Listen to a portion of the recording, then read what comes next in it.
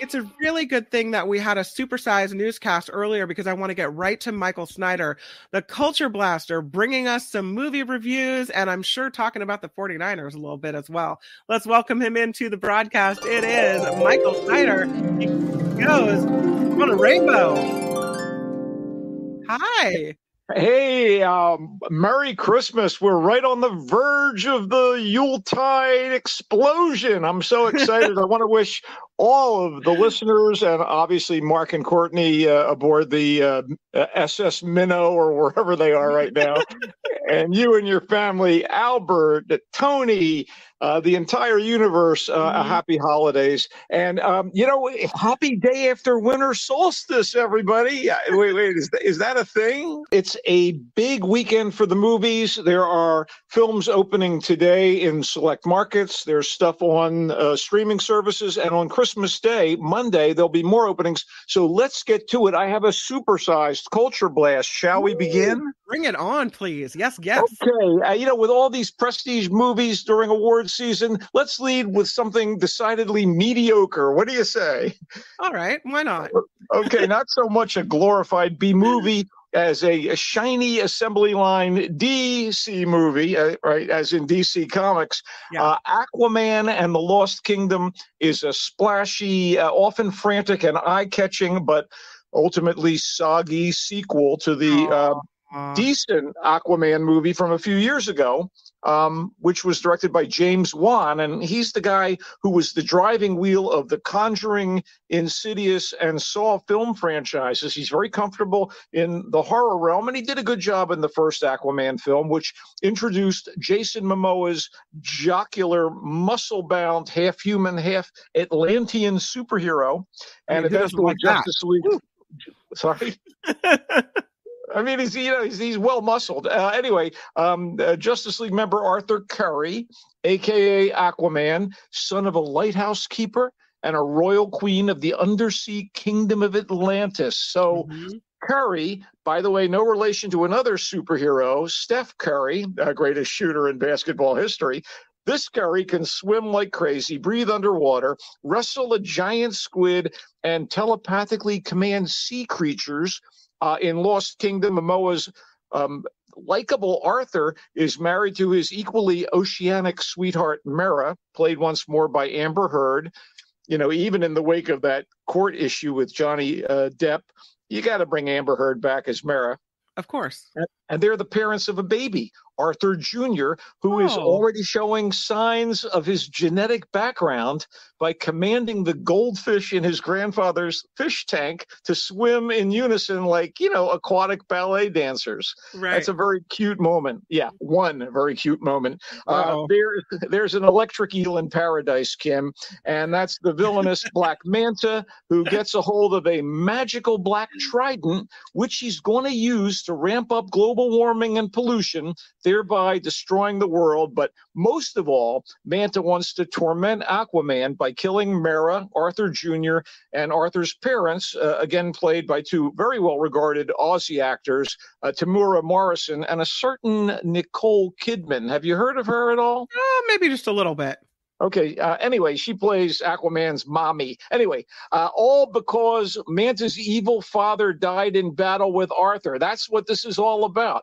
So to have any chance of defeating Black Manta, Aquaman will have to free his imprisoned half-brother and former king of Atlantis, Orm, a nemesis in the previous Aqua movie and played by another returnee, Patrick Wilson. So you got director Wan back at the helm of this gaudy ship, and there were a few rousing action sequences and creepy monsters, but a lot of overly busy high-tech computer game visuals that now border on tedious and kind of perfunctory, and a lot of weak humor and banter between Arthur and Orm. It's supposed to be funny, but anyway, only Momoa's charm and the commitment of the superior actors, Wilson, Kidman, Morrison, Yahya Abdul Mateen II as Black Manta and Randall Park as a Manta flunky elevate this above disposable.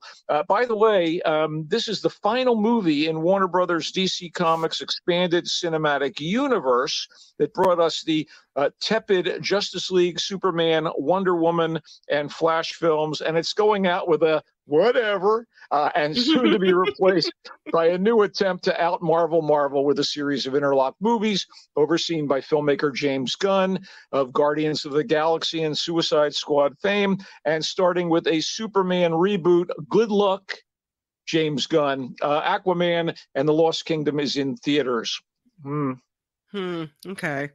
The next movie that you have to tell us about is, I'm trying to get to it. It's The Color Purple. We're going to play this right here. I'm excited about The Color Purple. I love the original movie, and I was wondering why they felt like they needed to remake it. But oh my God, this is a question. You've stolen this question from my brain, Kim. Okay. Did we need a movie musical of The Color Purple? Right. Alice Walker's beloved 1982 novel, examining the struggles and triumphs of a group of close-knit Black women, one in particular, by the way, in the American South during the early part of the 20th century. Did we need it? We already had this acclaimed dramatic movie of the novel in 1985, and that was followed by a Broadway musical version of the story in 2005, which has now been brought to the big screen by producers Oprah Winfrey, who was in the cast of the 1985 movie, and Steven Spielberg, who directed that first film. And damned if this movie musical isn't an inspiring version of Walker's book about sisterhood, survival, and redemption, with some strong and soulful songs that are beautifully performed by the cast.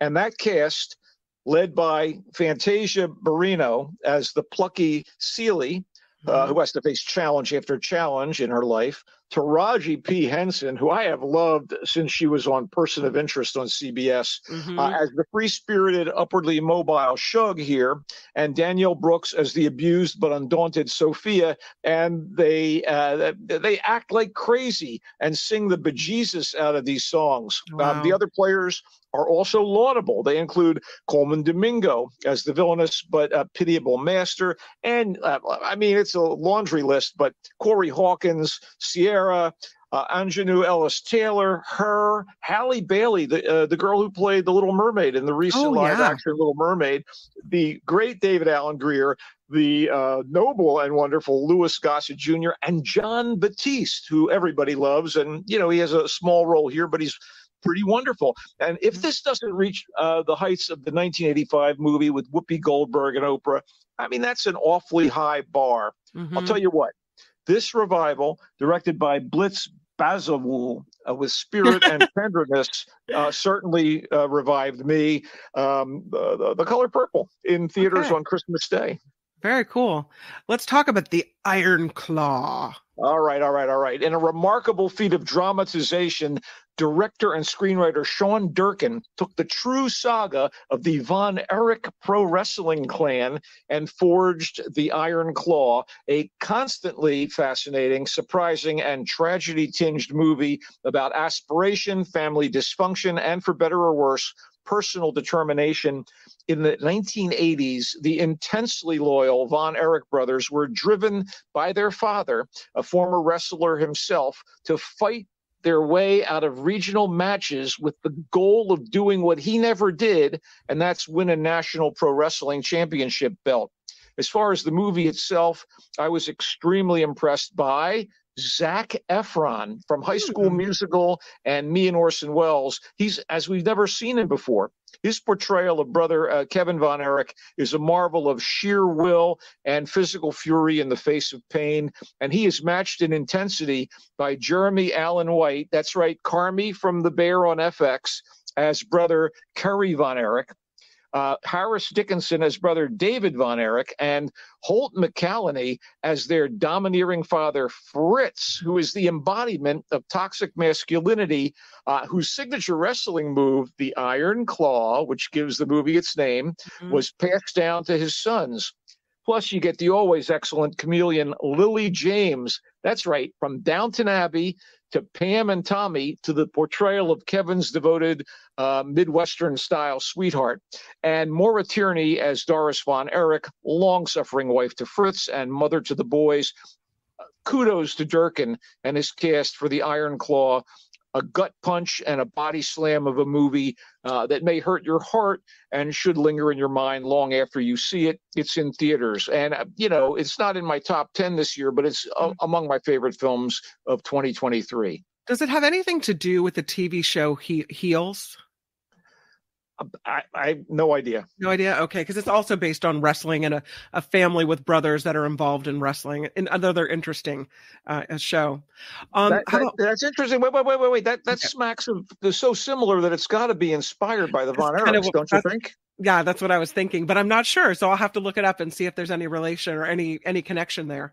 Yeah, okay, let's drive forward. And I use the word drive specifically because I'm talking about Ferrari.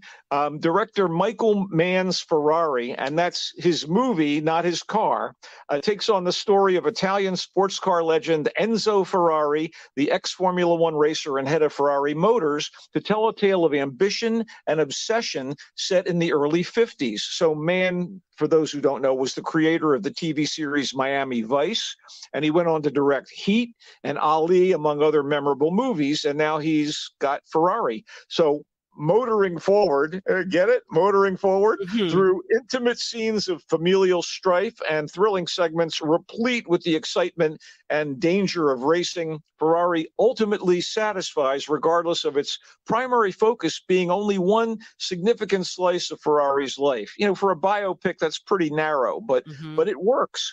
And that's largely due to the segments presenting propulsive action from the Formula One racing season of 1957. In his second recent performance as a significant Italian figure, after his role in House of Gucci, Adam Driver does a better job of nailing an accent, believe me, and delivering a measure of gravitas as Enzo Ferrari, whose marriage was shaken by tragedy and undermined by betrayal. But Driver is outdone by Penelope Cruz, the great Penelope Cruz. She offers a truly complex characterization as Enzo's wife, Laura, who, despite the hurt she felt at playing second fiddle to Enzo's mistress, here played by Shailene Woodley, was an astute business mind and crucial to the success of the Ferrari company. Alas, that company is facing bankruptcy in 57, and Enzo is determined to risk it all by pushing his team on the racing circuit to win one major race, as treacherous as it might be. And if you'd like to see a man gambling with his life and livelihood while his employees gamble with their lives at high speeds, Ferrari will do the trick. It's in theaters on Christmas Day. Flawed, but I thought pretty damn good. But Adam Driver's okay in this, huh? Yeah, he's outdone in some ways by Penelope Cruz. Sure, but he's solid in this thing. Okay. All right, we got some quickies. Shall we get to some quickies? Yeah, bring it on.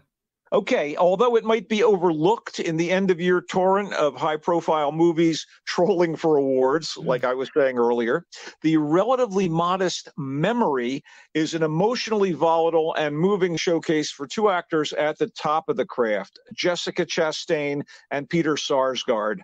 This is a mature tearjerker from writer and director Michel Franco about the unexpected relationship between Sylvia, a damaged woman, a recovering alcoholic, working for social services and parenting her daughter, and Saul, a man she encounters at their high school reunion. So Sylvia, obviously played by Chastain, is holding it together as best as she can, but Sarsgaard's Saul, with troubles of his own and a brother, played by Josh Charles, desperately trying to help him, throws the delicate balance of Sylvia's life awry.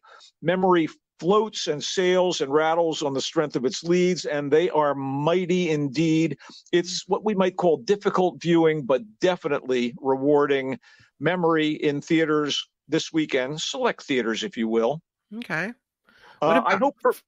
Go ahead. You. Okay. I hope for more fireworks from Freud's Last Session, which is a dramatization of a possible series of encounters in London, England, between the father of psychiatry, Sigmund Freud, ill but trying to hang on to life for the sake of his daughter Anna, and fantasy novelist C.S. Lewis dealing with fear and trauma as World War II ramps up around them all. Okay, you got the unimpeachable Anthony Hopkins as Freud and the fine British character lead Matthew Good as Lewis. So expectations were high, but director and co-screenwriter Matthew Brown's movie didn't particularly move or enlighten me. And it was actually kind of drab, like war-torn London looks in Freud's last session. That said, you know, whenever Hopkins acts, it's a master class. So it's almost enough to recommend it. It is in select theaters. It's called Memory. Okay, I've been waiting to see this movie for a couple of weeks. I finally caught up to it. Hold on to your wigs and keys. Godzilla -1. I mean, it's shocking when you consider the success and impact of recent American productions featuring the apex of Japanese monsters, being, of course, Godzilla.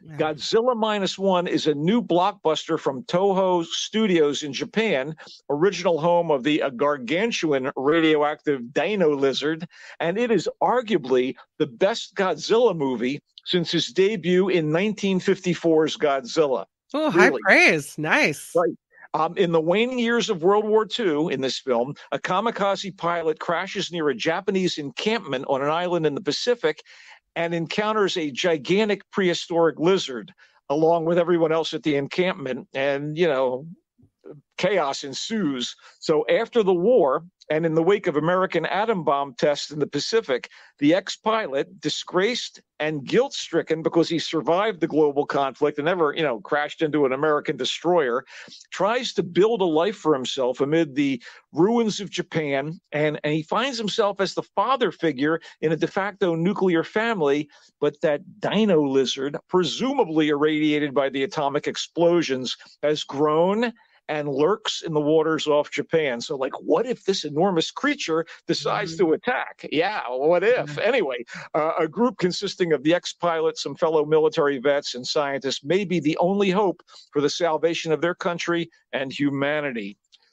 Director, screenwriter, and head of special effects, Takashi Yamazaki, has made a magnificent kaiju movie, kaiju being the Japanese word for these giant monsters. And this is a high point in the franchise.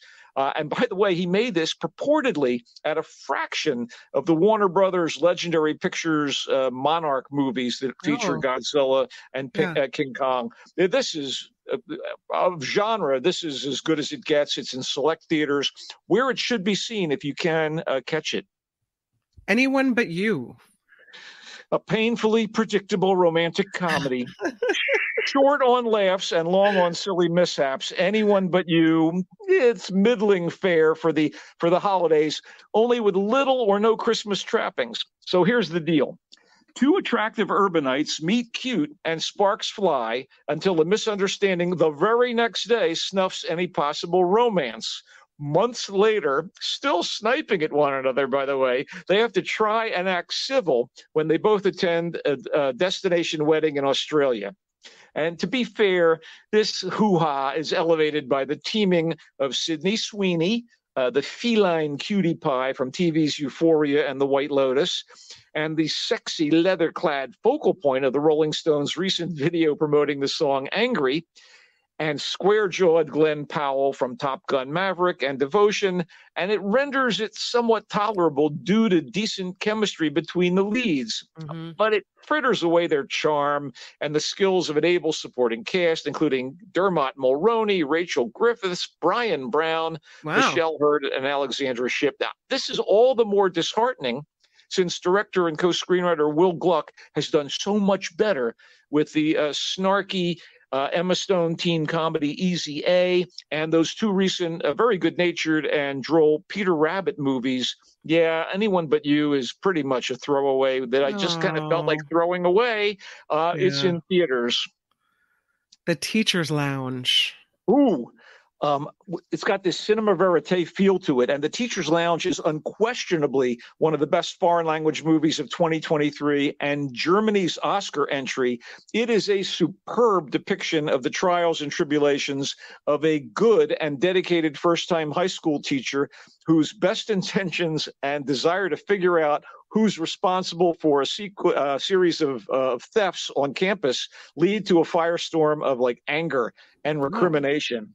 So as her colleagues on the teaching staff, various school administrators, parents, and students enter the fray, the truth of things remains elusive, and the teacher finds herself fighting for her career and her honor on multiple fronts. At least one sudden shock left me stunned at the events of The Teacher's Lounge as they played out. Praise due to director and co-screenwriter Ilker Katek, actress Leonie Benish as Polish immigrant teacher Karla Nowak, and the rest of the cast, including the kids, who seem realer than real in The Teacher's Lounge. It'll be in select theaters on Christmas Day. Sounds like a good one. I might put that on my list. If you can get a hold of it, yeah, absolutely. Yeah, okay. I got a couple of animated movies, for the whole family. Yeah. Good. What do you say? Yeah, let's bring it. Migration. Okay, so I mentioned The White Lotus earlier because Sydney Sweeney is in it, and Mike White was the creator, writer-director of that wonderful series and such terrific movies as School of Rock. And coincidentally, he co-wrote Migration, the new animated feature from Universal's Illumination Studios, home of Gru and the Minions, etc. So Migration is migration, though. It won't make you want to migrate out of the theater, but it is hardly up to White's witty standards. That said, it's well animated and has some lively and amusing moments, but it's not any great shakes of a tail feather, Here's the premise. A family of ducks. Here's a family of ducks. They're led by Father Mac. He is a mallard who wants to stay in their home pond rather than fly south for the winter. He's a little, lazy.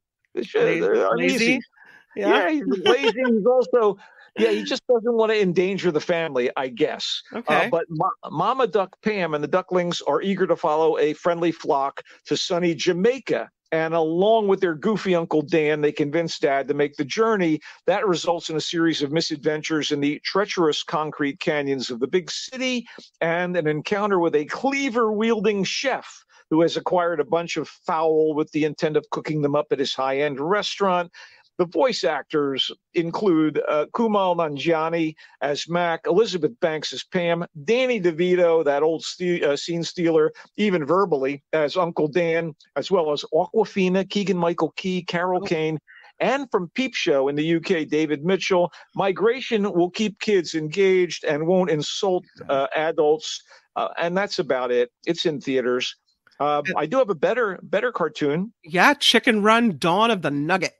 Okay, so 23 years after 2000's Chicken Run, a sequel arrives from England's Aardman Animation, and though it's not anywhere near as good as the first run, Chicken Run, Dawn of the Nugget is notably better than a couple of the more recent stop-motion animated movies from Aardman, best known as home to the wonderful Wallace and Gromit cartoons. So the chickens of the first movie escaped captivity and have built a society on an island where they're safe from humans who want to eat them. Anyway, Ginger, voiced by Tandaway Newton, and Rocky, voiced by Zachary Levi, even have hatched a feisty little offspring. But on the nearby mainland, other chickens are endangered, and Ginger and Rocky's kid is soon one of them, forcing the island chickens into action. So Chicken Run, Dawn of the Nugget, is fun much of the time and certainly visually stimulating, and it has a decent message about the cruelty of animal farming for mass consumption.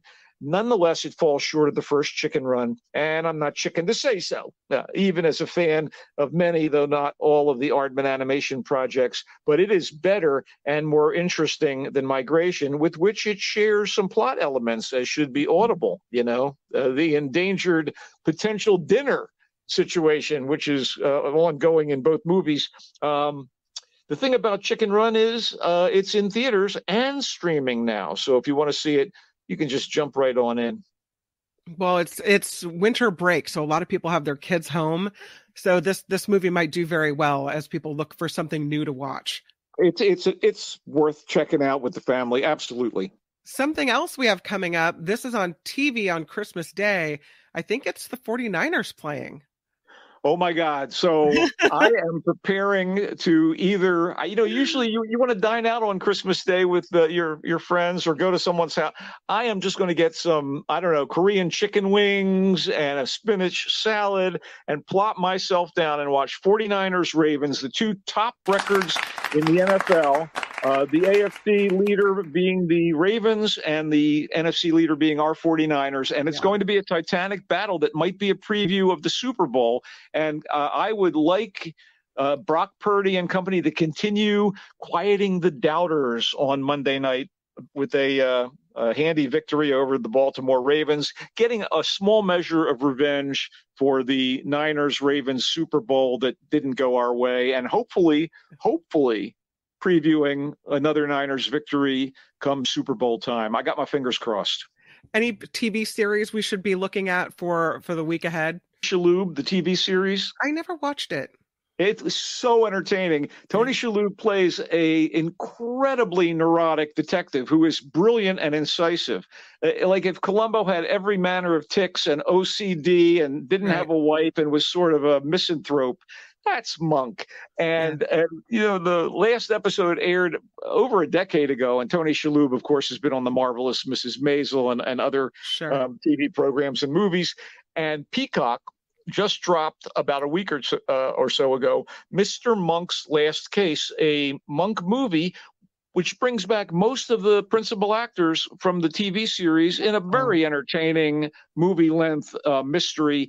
So you get Ted Levine as Captain Stottlemyre, you get Traylor Howard as Monk's assistant, and various other actors show up, pay their respects to Tony and the project by being in it. And I entertained.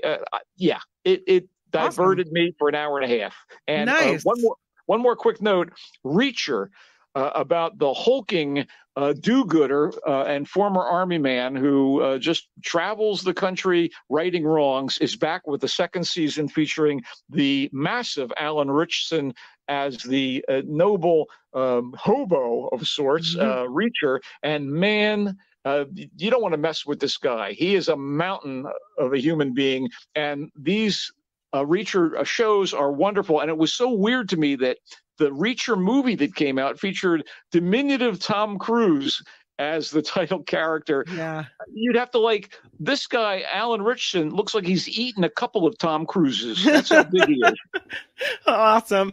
Michael Snyder, thank you for your support of the show all year, for being part of everything. You're awesome. Have a great holiday weekend and go 49ers. You too, Kim, and season's greetings to everybody. We'll catch you next week. Thanks, Michael Snyder. He comes and goes on a rainbow. Bye-bye, everybody.